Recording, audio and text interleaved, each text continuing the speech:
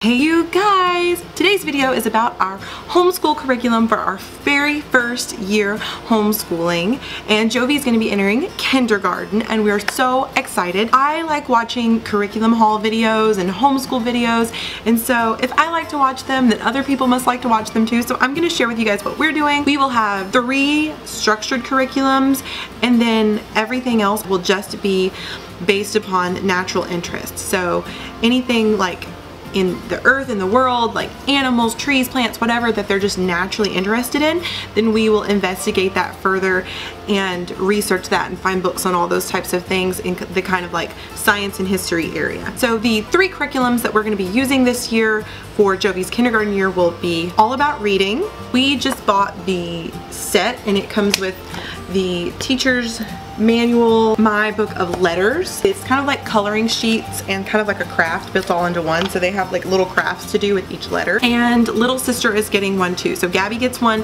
and then when baby sister wants to participate, because she's only 2, we just make a copy of whatever worksheet we're doing and then she gets to play too. It also comes with 2 readers, Zigzag Zebra and Lizard Lou. We're not quite to Lizard Lou yet. I think we're going to start that here in probably like the next month. Comes with a zebra puppet, flashcards, and reward charts and reward stickers. What attracted me to the All About Reading program was just that it's phonics based, it's pretty simple, and it had lots and lots and lots of great reviews. For math this year, we're actually going to be using the Math UC primer, or I've also heard people say primer, but I typically cringe every time I hear them say that. But the Math UC primer, it comes with the instruction manual, the student worksheet book, and it looks like a lot, but the print is like really big. And they use these blocks throughout the whole program. It also comes with an instructional DVD and manipulative blocks. So open this little box here. There's all these little blocks that kind of click together like Legos. I thought this would be really great. This would be a really great way to make learning fun and interactive. It kind of incorporates all learning styles together into one curriculum. I really want my kids to enjoy math, so it was totally worth it to invest into this curriculum, and the manipulatives can be used on future levels as well. The last structured curriculum we'll be using this year is the My Learning Notebook by Confessions of a Homeschooler, and we actually did some of her preschool stuff too. Like Gabby has the preschool learning notebook and Jovi has the kindergarten one. They're pretty identical. The preschool one just has more tracing, whereas in the kindergarten one they're expected to try to like write the letters and the numbers instead of just tracing them. Basically it's kind of like calendar time in a notebook.